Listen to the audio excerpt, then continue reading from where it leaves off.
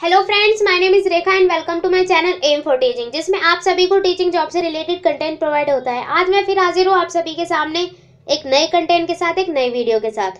ये कंटेंट उन कैंडिडेट्स के लिए इंपॉर्टेंट है जिन्होंने अभी अभी टीचिंग फील्ड में कदम रखा है। आज की वीडियो स्पेशल है क्योंकि मैंने इसमें सीटेट की प्रिपरेशन के लिए कंटेंट डाला है, क्योंकि जहां तक मैंने एनालाइज किया है अभी तक सीटेट और अदर टेट्स का जो लेवल है, कॉम्पिटिशन लेवल है, वो काफी इंक्रीज हो गया है। वीडियो स्टार्ट करने से पहले मैं बस यही कहना चाहूंगी कि जो कैंडिडेट्स इन वीडियो को देख रहे हैं या देखते हैं, सो प्लीज सब्सक्राइब करें और शेयर जरूर करें। सो आइए स्टार्ट करते हैं।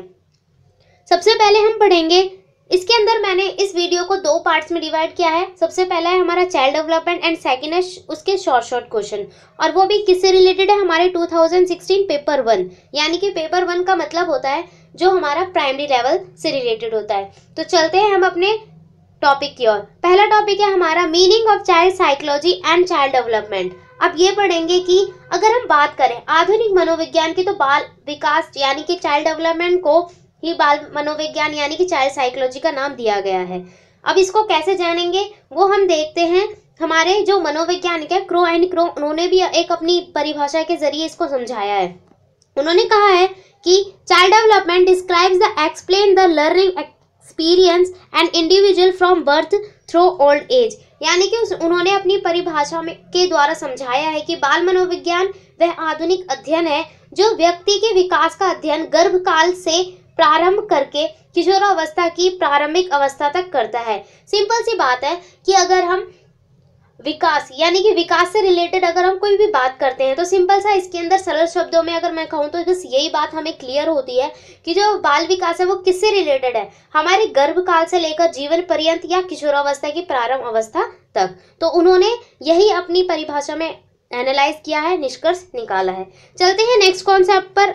नेक्स्ट कॉन्सेप्ट है आप सभी के सामने, जिसके अंदर 2 पार्ट्स में डिवाइड किया गया है उसे, concept of growth and development. अब ग्रोथ एंड डेवलपमेंट क्या होता है उसके बारे में देखिए, क्योंकि एग्जाम्स में हमेशा ग्रोथ एंड डेवलपमेंट्स में 2 या 3 क्वेश्चन शॉर्ट जरूर आते हैं। देखते हैं, सबसे पहले हम पढ़ेंगे ग्रोथ के बारे में, यानी कि अभिवृद्धि। Growth is a progressive increase in the size of a child और पार्ट ऑफ अ चाइल्ड, यानी कि जो अभिवृद्धि है उसका अर्थ है शरीर में परिवर्तन, अर्थात शरीर की लंबाई, चौड़ाई, वजन, बाह्य या आंतरिक अंगों में वृद्धि को ही अभिवृद्धि कहा गया है। यानी कि एक बच्चे के, एक बालक के विकास में परिवर्तन यानी कि अभिवृद्धि में परिवर्तन कैसे होता है, या तो उसकी लंबाई बढ़ेगी या उसकी चौड़ाई या उसकी वजन, इन सब का जो बढ़ना होता है वो हमारा अभिवृद्धि यानी कि ग्रोथ कहलाता है। चलते हैं नेक्स्ट पर। नेक्स्ट है हमारा डेवलपमेंट। अब डेवलपमेंट क्या होता है, ये दोनों हमेशा याद रखना, ग्रोथ एंड डेवलपमेंट हमेशा एक साथ चलती है।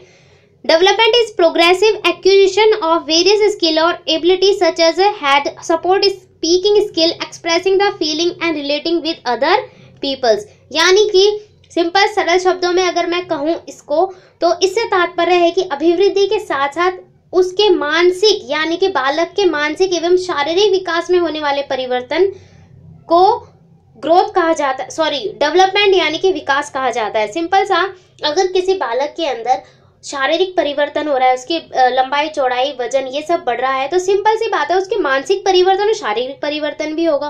सो वो क्या कहलाता है, हमारा डेवलपमेंट। अब इसको अच्छी तरीके से एनालाइज हमने अगर हम करें तो इसको हम डिफरेंशिएट करके पढ़ते हैं। तो पहला है हमारा ग्रोथ एंड सेकेंड है हमारा डेवलपमेंट। अब इसके अंदर कुछ पार्ट्स दे रखे हैं, उसको कैसे एनालाइज किया गया है वो देखते हैं।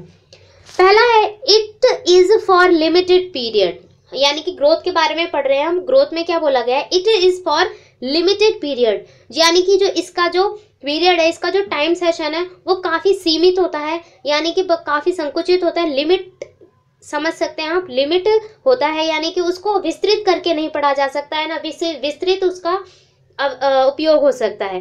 बट जो डेवलपमेंट है वो हमारा कहाँ तक चलता रहता है, प्लेस टिल दैट, यानी कि जीवन पर्यंत तक चलता रहता है। सेकंड है क्वांटिटेटिव, यानी कि इसमें परिणात्मक से जुड़ा हुआ है। जो हमारा ग्रोथ है, जो हमारी अभिवृद्धि है, वो हमारी किससे जुड़ी है, परिणात्मक से जुड़ा हुआ है। यानी कि इसके अंदर सिंपल सी बात है, हम हम इसका रिजल्ट निकाल सकते हैं, हम इसको अच्छी तरीके से देख सकते हैं, ये परिणाम निकल सकता है कि उसकी लंबाई कितनी बड़ी है, उसकी चौड़ाई कितनी बड़ी है।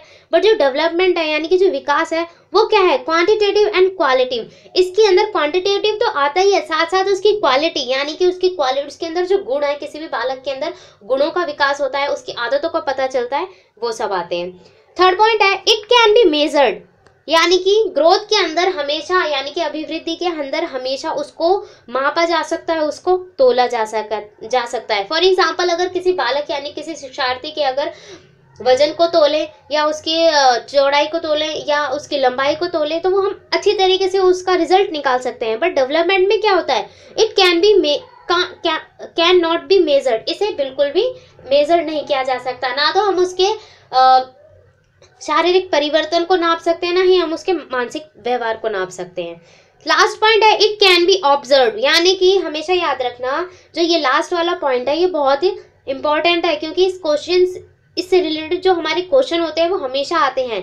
क्या अभिवृद्धि को ऑब्जर्व किया जा सकता है या नहीं किया जा सकता? तो सिंपल सा है, इट कैन बी ऑब्जर्व का मतलब होता है इसे स्पष्ट देखा जा सकता है। अगर किसी भी बालक के अंदर विकास हो रहा है यानी कि उसके अंदर परिवर्तन आ रहा है, उसकी लंबाई चौड़ाई वजन के अंदर, तो उसे स्पष्ट देखा जा सकता है। बट डेवलपमेंट में क्या होता है, इट कैन बी फील, हमेशा शारीरिक और मानसिक परिवर्तन को सिर्फ हम फील कर सकते हैं, उसे सिर्फ महसूस किया जा सकता है। तो ये था हमारा ग्रोथ एंड डेवलपमेंट यानी कि अभिवृद्धि और विकास की अवधारणा। यानी कि इसके अंदर हमेशा याद रखना, इससे रिलेटेड ग्रोथ एंड डेवलपमेंट से रिलेटेड हमेशा शॉर्ट 5 क्वेश्चन तो जरूर मिलेंगे आपको सीटेट के अंदर। सीटेट नहीं यानी कि अदर जो टेट्स होते हैं उनके अंदर भी इन दोनों से रिलेटेड क्वेश्चन जरूर मिलेंगे। चलते हैं नेक्स्ट टॉपिक पर। नेक्स्ट टॉपिक है आप सभी के सामने प्रिंसिपल ऑफ डेवलपमेंट। अब क्या पढ़ेंगे हम, विकास के सिद्धांत। अब विकास के सिद्धांत से याद रखना, इससे भी शॉर्ट 2 या 3 क्वेश्चन आपको एग्जाम में जरूर मिलेंगे और इनको अच्छी तरीके से एनालाइज करना काफी इंपॉर्टेंट है। सो पहला सिद्धांत है आपके सामने प्रिंसिपल ऑफ कंटिन्यूअस ग्रोथ, यानी कि निरंतर विकास का सिद्धांत। सिंपल से अगर इसको हम अच्छी तरीके से एनालाइज करें तो इसके अंदर क्या आता है, सबसे पहले याद रखना इसकी जो डेफिनेशन है वो किसने बताई है, हमारे स्कीनर जी ने बनाई थी और उन्होंने 1956 में बताया था और इस बात पर जोर दिया था कि व्यक्ति में कोई आकस्मिक परिवर्तन नहीं होता बल्कि यह अविराम गति से निरंतर चलता रहता है। हमें आकस्मिक का मतलब क्या होता है, यानी कि जो थोड़ी कुछ टाइम के लिए रुक जाता है फिर चलता रहता है, फिर रुक गया फिर चलता रहता है, नहीं। जो डेवलपमेंट है यानी कि जो विकास है वो निरंतर रूप से चलता रहता है। विकास की गति कभी तेजी या धीमी नहीं रहती, वो निरंतर रूप से एक ही सीक्वेंस में चलती रहती है। सेकंड पॉइंट है आप सभी के सामने principle of individual difference of rate of growth, यानी कि विकास की गति में व्यक्तिगत भिन्नता का सिद्धांत। अब व्यक्तिगत भिन्नता का सिद्धांत क्या है ये देखिए, विभिन्न व्यक्तियों के विकास की गति में विभिन्नता पाई जाती है। हमेशा याद रखना ऐसा कभी नहीं होगा कि सेम बालक में या सेम पर्सन के अंदर जो विकास है वो सेम हो रहा है, नहीं, उनमें भिन्न भिन्न पाया जाएगा, उन्होंने अलग अलग पाया जाएगा, उनके अंदर जो विकास दर है वो दोनों में अलग अलग होगी। यदि उदाहरण के तौर पर देखें तो अगर एग्जाम्पल आप सभी के सामने लो तो एक आयु के 2 बालक है यानी कि सेम एज के 2 स्टूडेंट्स आप सभी के सामने, और उनके अंदर जो शारीरिक विकास है और सामाजिक है और मानसिक, ये तीनों विकास की दर देखना आप हमेशा देखोगे उन तीनों में, ये तीनों चीजों की यानी कि शारीरिक सामाजिक और मानसिक विकास की भिन्न भिन्न रेट पाएगी, भिन्न भिन्न दर पाई जाएगी या स्पष्ट दिखाई देगी। चलते हैं नेक्स्ट टॉपिक पर। नेक्स्ट है आप सभी के सामने principle of development of sequence. अब सीक्वेंस से क्या रिलेटेड है ये चीज देखते हैं हम, सीक्वेंस से क्या चीज हमें एनालाइज होती है वो देखते हैं। विकास क्रम का सिद्धांत, अभी हमने फर्स्ट टॉपिक में भी यही पढ़ा था, फर्स्ट पॉइंट में भी यही पढ़ा था हमने कि क्रम का सिद्धांत है, ऐसे ही इसके अंदर सीक्वेंस वाइज यानी कि क्रम के अनुसार चलता है। फॉर एग्जाम्पल अगर हम प्राइमरी या प्री प्राइमरी बच्चों को हम काउंटिंग सिखाते हैं तो क्या होता है, उनको हमें कहाँ से सिखानी पड़ती है, ये तो नहीं है कि रिवर्स काउंटिंग हम सबसे पहले सिखाते हैं, उन्हें सबसे पहले हम 1 2 3 यानी कि सीक्वेंस वाइज चलना पड़ता है। ऐसे ही जो हमारा विकास दर है वो हमेशा सीक्वेंस वाइज चलता रहता है, क्रम के अनुसार चलता रहता है। चलते हैं नेक्स्ट पॉइंट पर।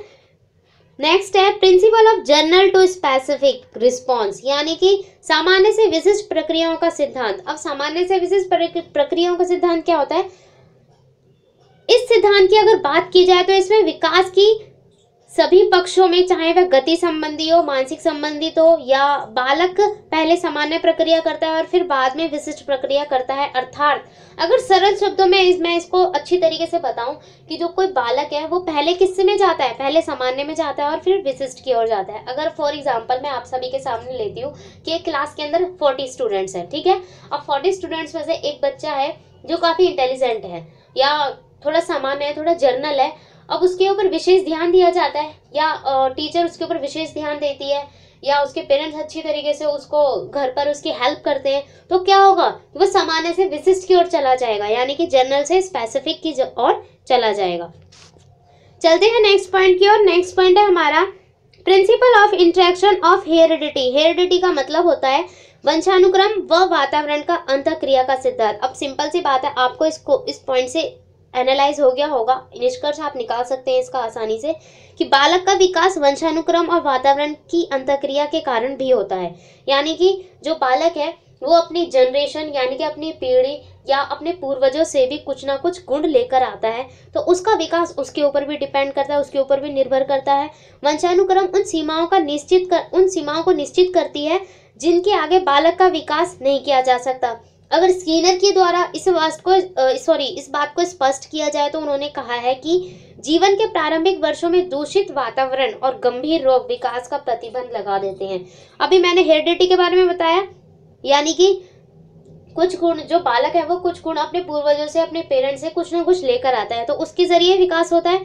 अब वातावरण से कैसे रिलेटेड है, ये दोनों आपस में कैसे रिलेटेड है, यानी कि वंशानुक्रम वातावरण कैसे रिलेटेड है। वंशानुक्रम में बता चुकी हूँ, वातावरण ऐसे रिलेटेड है। अगर कोई किसी भी बालक को बचपन में अच्छा भोजन ना दिया जाए, पोषित भोजन ना दिया जाए, या उसका आसपास का जो माहौल है वो भी दूषित हो, तो उसका जो विकास है वो काफी लो लेवल पर चला जाएगा या होगा ही नहीं। फॉर एग्जाम्पल, आप सभी के सामने कोई बच्चा है, उसको ढंग से भोजन नहीं दिया जाता, उसे संतुलित आहार नहीं दिया जाता, तो उसे कौन सी प्रॉब्लम हो सकती है, उसे कुपोषण की प्रॉब्लम हो सकती है।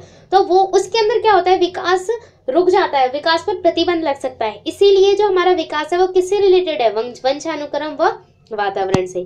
तो ये था हमारा टॉपिक बाल विकास के ऊपर। अब चलते हैं हम CTET के 2016 क्वेश्चन पेपर पर, जिसके अंदर मैंने कुछ क्वेश्चन शॉर्ट डाले हैं जो नेक्स्ट भी पॉसिबिलिटी है कि वो आ सकते हैं, और ये आपको करना जरूरी है। चलते हैं फर्स्ट क्वेश्चन की ओर। फर्स्ट क्वेश्चन है most classes in the India are multilingual. अब मल्टीलिंगुअल क्या होता है वो देखेंगे हम।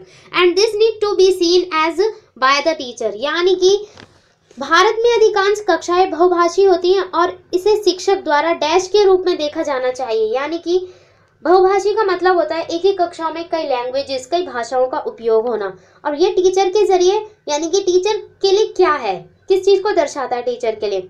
अ प्रॉब्लम यानी कि एक समस्या की ओर, सेकंड है अ रिसोर्स यानी एक संसाधन की ओर, थर्ड है एन ऑब्स्टेकल एक बाधा की ओर, या लास्ट है अ बॉर्डर यानी कि एक परेशानी की ओर। तो सिंपल सा इसका जो आंसर है वो होगा हमारा संसाधन, यानी कि सेकंड आंसर होगा और रिसोर्सेज। ये एक संसाधन है, ये एक उपयोगी स्रोत है, यानी कि इससे क्या होता है कि काफी बच्चों को पढ़ने में आसानी होगी, उन लोगों को और कुछ सीखने के लिए ज्यादा मिलेगा। चलते हैं नेक्स्ट क्वेश्चन। नेक्स्ट क्वेश्चन है mistakes and error made by student. शिक्षार्थियों द्वारा की गई गलतियां और त्रुटियां क्या दर्शाती हैं। पहला ऑप्शन है are indicate of failure of teacher and the student. शिक्षक और शिक्षार्थियों की असफलता की और सूचक है। सेकेंड ऑप्शन है should be seen an opportunity to understand their thinking. उनके चिंतन को समझने के अवसर के रूप में देखी जानी चाहिए। थर्ड ऑप्शन है शुड बी सर्वरली डेल्ट विद। कठोरता से निपटाई जानी चाहिए। लास्ट ऑप्शन है are a wonder opportunity two level children as week और आउटस्टैंडिंग, यानी कि बच्चों को कमजोर अथवा उत्कृष्ट चिन्हित करने के लिए अच्छा असर है। तो सिंपल सा आपको इस क्वेश्चन से पता चल रहा होगा, तो इसका आंसर है वो हमारा होना चाहिए सेकंड, यानी कि should be seen as opportunity to understand their thinking. उनके चिंतन को समझने के रूप में देखी जानी चाहिए। चिंतन का मतलब है उनकी जो गलतियों को सुधारात्मक कैसे सुधारा जाए, या वो किस चीज में ऐसी मिस्टेक या त्रुटि कर रहे हैं जिसको हम अच्छी तरीके से एनालाइज कर सकें या उनको बता सकें। थर्ड क्वेश्चन है आप सभी के सामने dash views children as active builders of knowledge and their little scientists who construct their own theories। यानी कि डैश के विचार से बच्चे सक्रिय ज्ञान निर्माता तथा नन्हे वैज्ञानिक हैं। हमेशा याद रखना, जो संसार के बारे में अपने सिद्धांतों की रचना करते हैं। और ये किसके अनुसार है? अब इसके अंदर मनोवैज्ञानिकों के बारे में पूछा गया है। पहला ऑप्शन है पेवलॉव, सेकंड जंग, इसको जंग लिखा गया है बट इसको यंग बोला जाता है। थर्ड ऑप्शन है पियाजे एंड लास्ट है स्किनर। तो सिंपल सी बात है, इसका जो ये स्टेटमेंट है वो किसके द्वारा सही है? हमारे पियाजे के द्वारा। पियाजे ने कहा है कि डैश के विचार के अनुसार बच्चे सक्रिय निर्माता, ज्ञान निर्माता तथा नन्हे वैज्ञानिक हैं। तो ये हमारे किसने कहा है? इस कथन को किसने कहा है? हमारे पियाजे ने कहा है। चलते हैं नेक्स्ट क्वेश्चन की ओर। नेक्स्ट क्वेश्चन है चाइल्ड सेंटर्ड पेडोलॉजी मीन्स, यानी कि बाल केंद्रित शिक्षा शास्त्र का अर्थ है। Option asking the children to follow and imitate the teacher, बच्चों को शिक्षक का अनुगमन और अनुकरण करने के लिए कहना। सेकेंड ऑप्शन है giving primacy to children's voice and there active participation, बच्चों की अभिव्यक्ति तथा उनकी सक्रिय भागीदारी को महत्व देना। थर्ड ऑप्शन है letting the children two totally free, बच्चों को पूर्ण रूप से स्वतंत्रता देना। और लास्ट ऑप्शन है giving moral education to children, बच्चों को नैतिक शिक्षा देना। सो इसका सही आंसर होगा आप सभी के सामने सेकंड ऑप्शन, यानी कि giving primacy to children's voice and there active participation. Simple से सरल शब्दों में इसका जो आंसर होना चाहिए, बच्चों की अभिव्यक्ति और उनकी सक्रिय भागीदारी को महत्व देता है। चलते हैं नेक्स्ट क्वेश्चन की ओर। नेक्स्ट क्वेश्चन है आप सभी के सामने, a teacher can help the children to process a complex accusation bye, यानी कि जटिल परिस्थिति को संसाधित करने में शिक्षक बच्चों की सहायता कर सकता है, कैसे?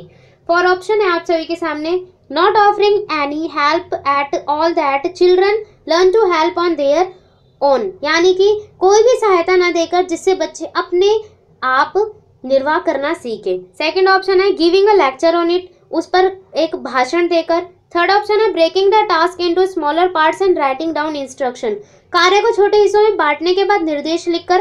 और लास्ट ऑप्शन है encouraging competition and offering a high reward to the child who complete the task first, प्रतियोगिता को बढ़ावा देकर और सबसे पहले कार्य पूरा करने वाले बच्चों को पुरस्कार देकर। तो इसका जो सही आंसर है वो होगा आप सभी के सामने थर्ड ऑप्शन, यानी कि breaking the task into smaller parts and writing down instruction, कार्य को छोटे छोटे में हिस्सों में बांटना चाहिए एंड उसके बाद उनको निर्देश देने चाहिए या उनको गाइड करना चाहिए। चलते हैं नेक्स्ट क्वेश्चन की। नेक्स्ट क्वेश्चन है expecting student to reproduce knowledge in the same way as it is received, शिक्षार्थियों से यह अपेक्षा करना कि वे ज्ञान को उस रूप में पुनः प्रस्तुत कर देंगे जिस रूप में उन्होंने उसे ग्रहण किया है।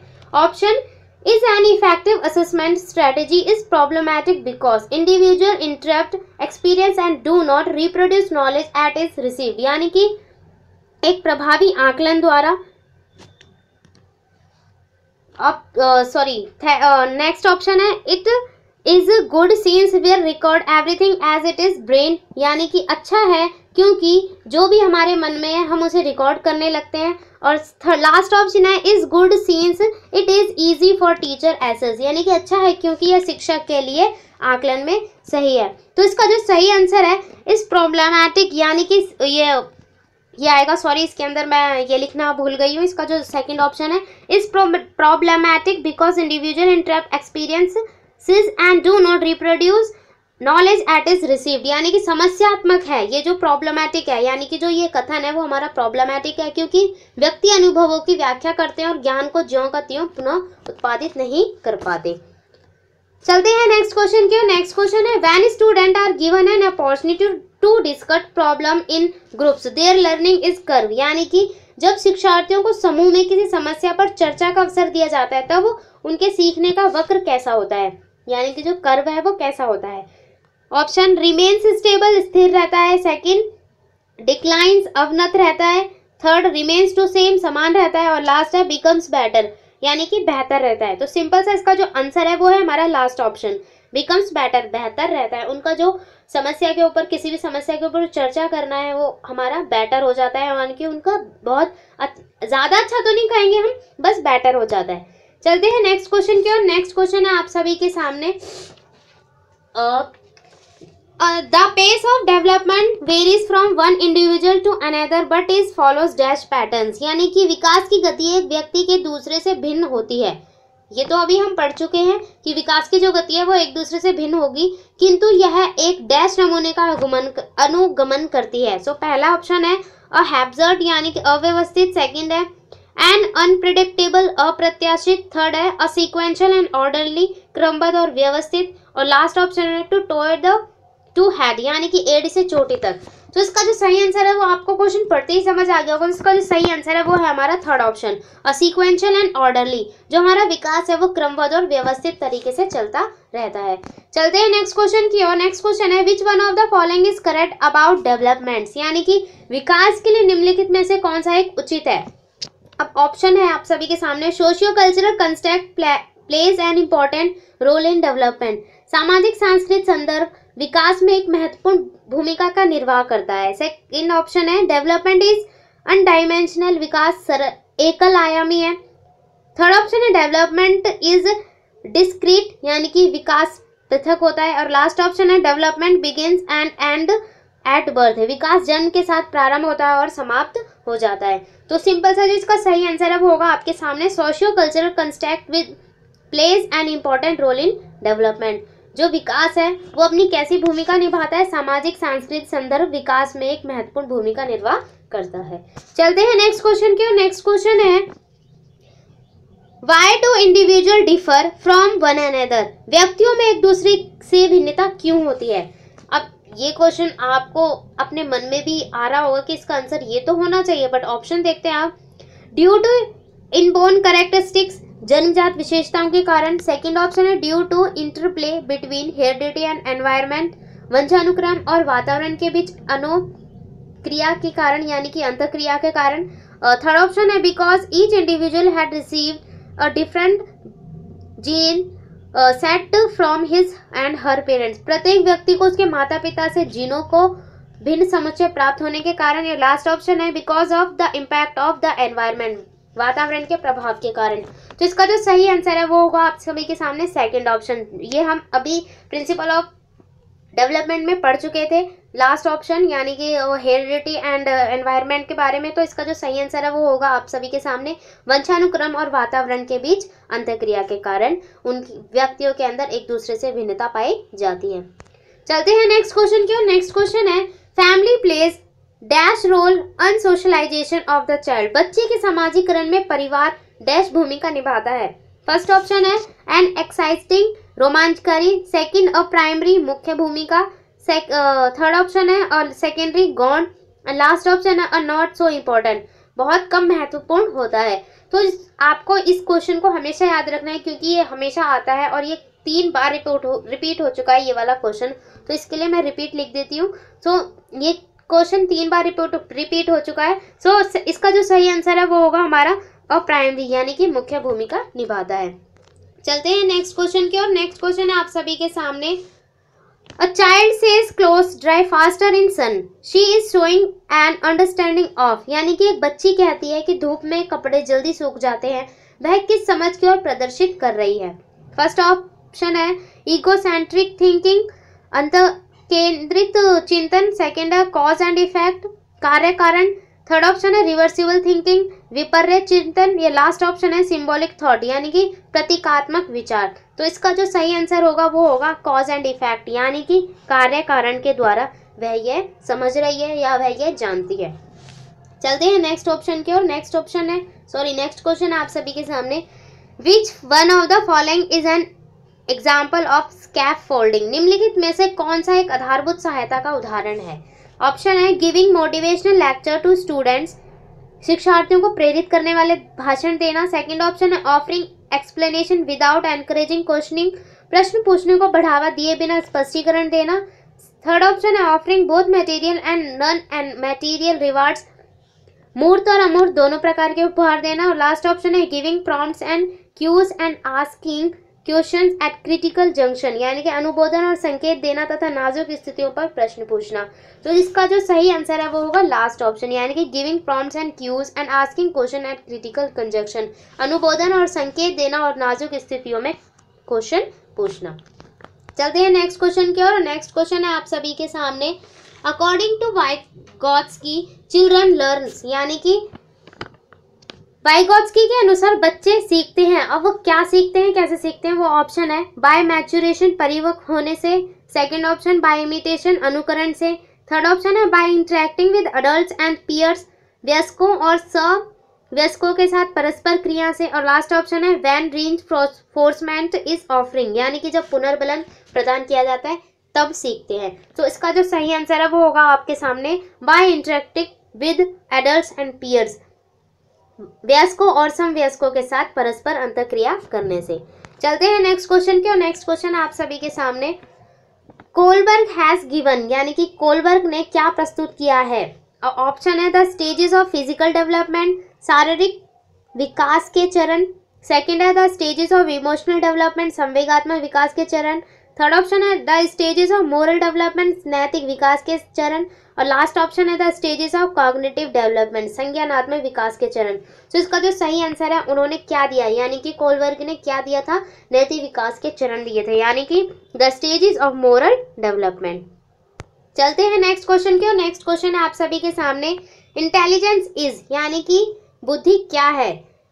ऑप्शन है a singular and genetic concept, एक अकेला जातीय विचार है, सेकंड ऑप्शन है the ability to imitate others, दूसरों के अनुकरण की योग्यता है, थर्ड ऑप्शन है अ स्पेसिफिक एबिलिटी, एक विशिष्ट योग्यता है, और लास्ट ऑप्शन है अ सेट ऑफ कैपेबिलिटीज, सामर्थ्यों का एक समुच्चय है, यानी कि कैपेबिलिटी जो उसकी क्षमताएं हैं बालक की उनका एक ग्रुप है।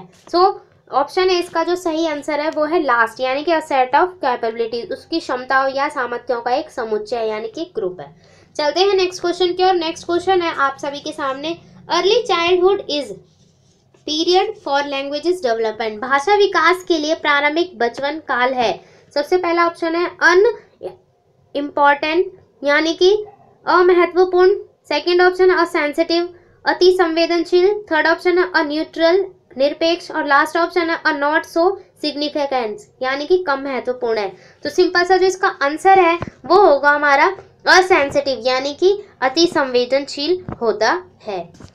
चलते हैं नेक्स्ट क्वेश्चन की, और नेक्स्ट क्वेश्चन है और ये हमारा लास्ट क्वेश्चन होगा, और इसके अंदर कहा गया है कि अ टीचर रिमार्क्स इन अ को education class to boys, B boys and don't behave like girls, this remark, एक सहशिक्षा कक्षा में, सहशिक्षा क्या होता है, को एजुकेशन जहाँ पर बॉयज एंड गर्ल्स दोनों एक साथ पढ़ते हैं, एक सहशिक्षा कक्षा में लड़कों से शिक्षक कहता है कि लड़के बनो और लड़कियों जैसा व्यवहार मत करो, यह टिप्पणी क्या दर्शाती है। पहला ऑप्शन है is a good example of dealing with boys and girls, लड़के लड़कियों के साथ व्यवहार करने का एक अच्छा उदाहरण है।